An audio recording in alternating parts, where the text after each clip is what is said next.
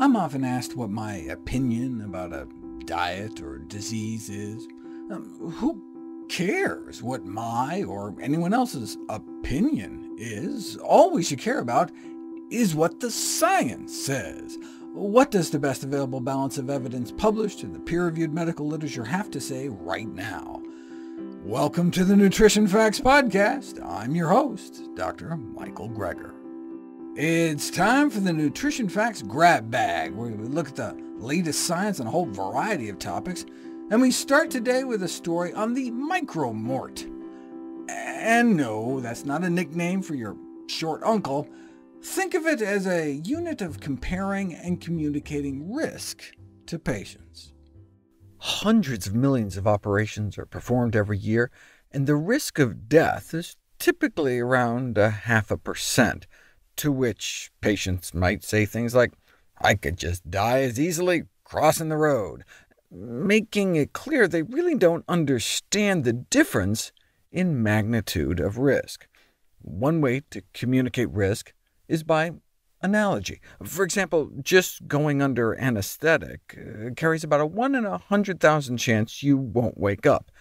How much is that? Well, that's about the same risk as an expert skydive. Okay, but that still may be kind of hard to wrap your head around. It's hard to think in terms of small numbers. Like imagine discussing a 17/10,000ths of a mile by 22.7/10,000ths of a mile rug. Like, how big even is that? We need more digestible units. Enter the micromort as a unit of comparing and communicating risk to patients. A micromort is a unit equivalent to a 1 in a million chance of dying.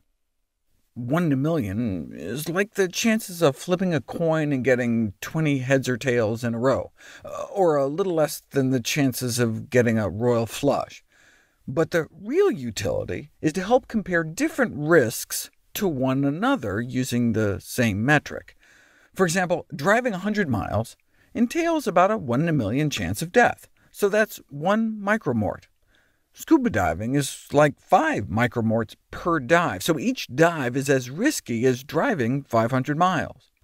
So now we have a way to directly compare the risk of surgical procedures and common activities. So like giving birth is as risky as driving from New York to LA and then back again, but getting a cesarean is more than twice as risky.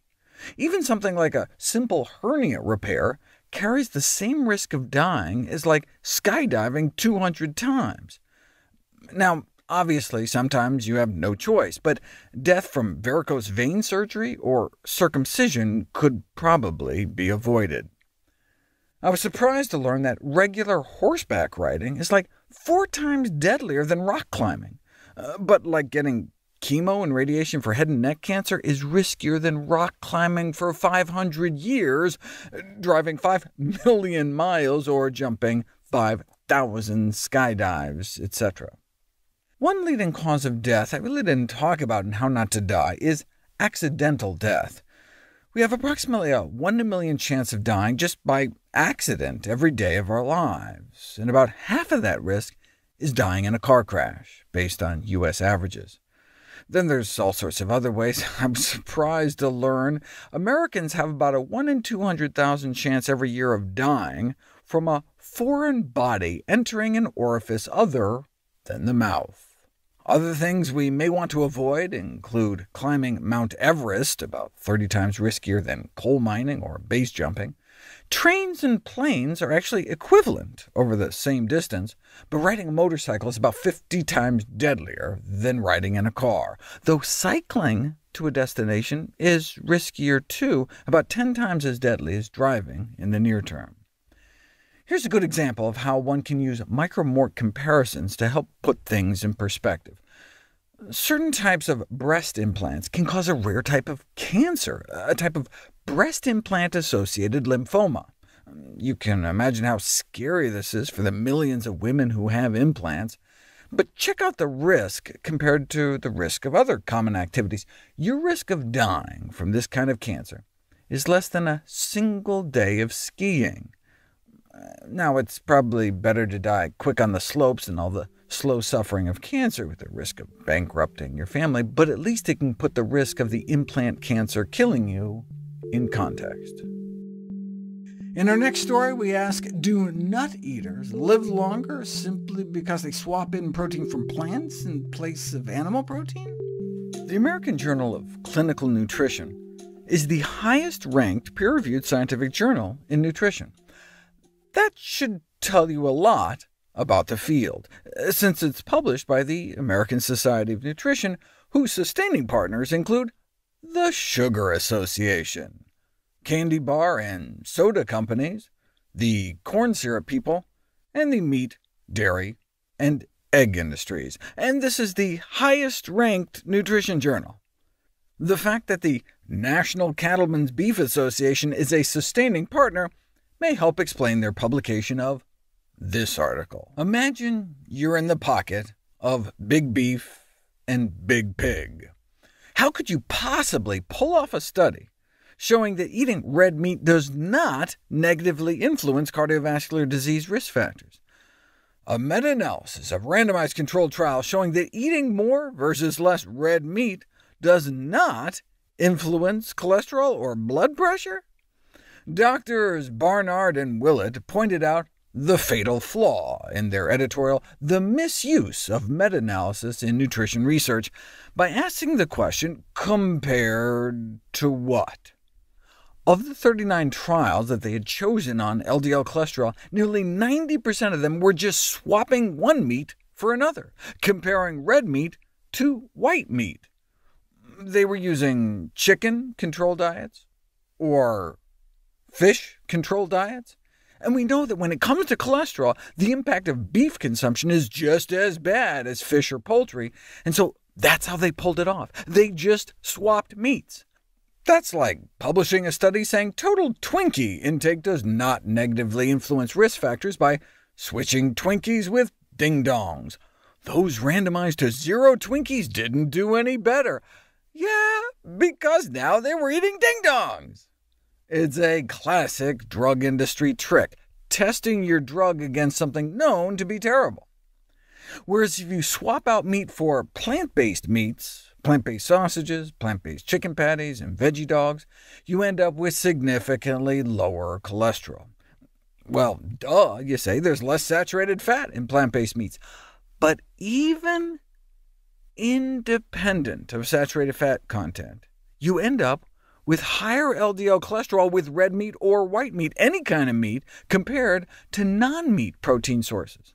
The researchers conclude that this is keeping with recommendations promoting diets with a high proportion of plant-based food, but based on cholesterol effects, white meat like chicken and turkey is just as bad as red.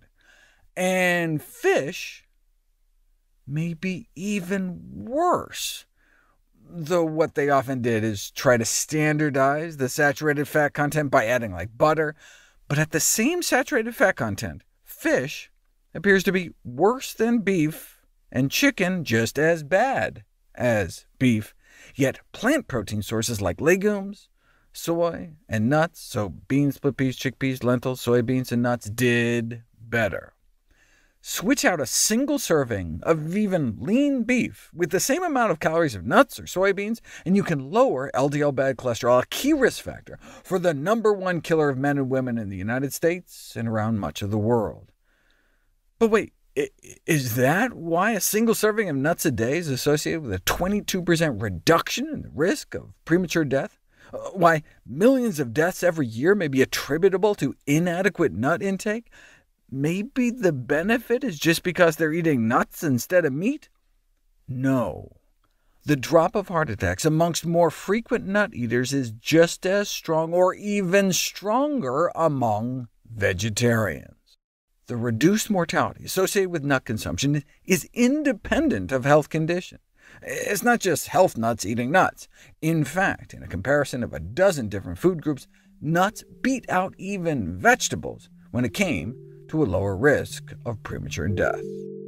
Finally today, we look at the secret to a public health community's triumph when past attempts to regulate the food industry have failed. There are three broad approaches to mediating the ruin of risky choices. Inform people, like using labeling; nudge people, for example by offering financial incentives; or directly intervene to make the activity less harmful. Which do you think prevented more car fatalities? Mandating driver education, labeling cars about crash risk, or removing the human element altogether by just making sure airbags are installed? There are public education nutrition campaigns, from sugar pack ads on public transit informing consumers how much sugar is in soft drinks, to hot dogs cause butt cancer billboards educating about the link between processed meat and colorectal cancer. But is there a way to make products nutritionally safer in the first place? The ban on trans fats offers a useful lesson. In 1993, the Harvard Nurses study found that high intake of trans fat may increase the risk of heart disease by 50%. That's where the trans fat story started in Denmark, and it ended a decade later with a ban on added trans fats there in 2003.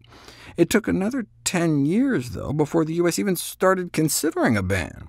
All the while, trans fats were killing estimated tens of thousands of Americans every year, resulting in as many years of healthy life lost as conditions like meningitis, cervical cancer, and multiple sclerosis. If so many people were suffering and dying, why did it take so long for the U.S. to even suggest taking action? One can look at the fight over New York City's trans fat ban for a microcosm of the national debate. Opposition came down hard from the food industry, complaining about government intrusion, likening the city to a nanny state. Since trans fats can be found naturally in meat and dairy, the livestock industry echoed the Institute of Shortening's everything in moderation argument. Critics styled such proposals as the rise of food fascism. But it was the restaurant and food industries that limited consumer choice by so broadly fouling the food supply with these dangerous fats. If food zealots get their wish in banning added trans fats, another argument went, what's next? Vested corporate interests tend to rally around these kinds of slippery slope arguments to try to distract from the very real fact that people are dying. I mean, what if the government tries to make us eat broccoli?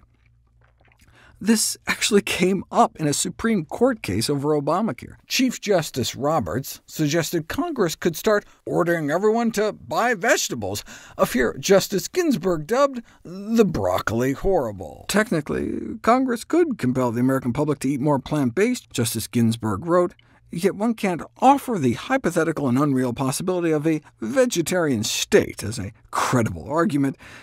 As one legal scholar put it, judges and lawyers live on the slippery slope of analogies. They're not supposed to ski it to the bottom. New York City finally won its trans fat fight, preserving its status as a public health leader. For example, New York banned lead paint 18 years before federal action was taken, despite decades of unequivocal evidence of its harm. Comparing stroke and heart attack rates before and after the rollout of the trans fat ban in different New York counties, researchers estimated it successfully reduced cardiovascular death rates by about 5%. This then became the model for the nationwide ban years later. How was the public health community able to triumph when attempts in the past to regulate the food industry failed? If you would have asked me about the odds of a national trans fat ban, I would have said, fat chance. In Denmark, as a leading Danish cardiologist put it, instead of warning consumers about trans fats and telling them what they are, we've simply removed them. But we're Americans. As they say here, you can put poison in the food if you label it properly. If people know the risk, the argument goes, then they should be able to eat whatever they want. But that's assuming they've been given all the facts, which isn't always the case, given the food industry's model of systemic dishonesty. As one health ethics professor put it, given the predilection for predatory deception and manipulation, government intervention was deemed necessary. But how you gonna get it passed? First, there was a labeling requirement. Manufacturers had to start adding trans fat content to products' nutrition facts labeling. Ostensibly, this was to influence consumers, but it may have had a bigger impact on producers. Now that they had to divulge the truth, companies scrambled to reformulate their products to gain a no trans fat competitive edge. Within years of the mandatory disclosure, more than 5,000 products were introduced touting low or zero trans fats on their labels. Kentucky Fried Chicken went from being sued for having some of the highest trans fat levels to running an ad campaign where mom tells dad in front of the kids that KFC now has 0 grams of trans fat, and the father yells, "Yeah, baby, woo!" and begins eating fried chicken by the bucketful. That was the secret to passing the ban. Once the major food industry players had already reformulated their products and bragged about it, once there wasn't so much money at stake, then there was insufficient political will to block the ban, and added trans fats were taken off the playing field. We would love it if you could share with us your stories about reinventing your health through evidence-based nutrition. Go to NutritionFacts.org/testimonials. We may share it on our social media to help inspire others. To see any graphs, charts, graphics, images, or studies mentioned here, please go to the Nutrition Facts podcast landing page. There you'll find all the detailed information you need, plus links to all the sources we cite for each of these topics. For a timely text on the pathogens that cause pandemics, you can order the ebook, audiobook, or hard copy of my last book, How to Survive a Pandemic.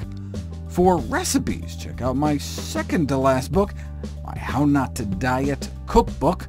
It's beautifully designed with more than 100 recipes for delicious and nutritious meals. And all the proceeds I receive from the sales of all my books goes to charity.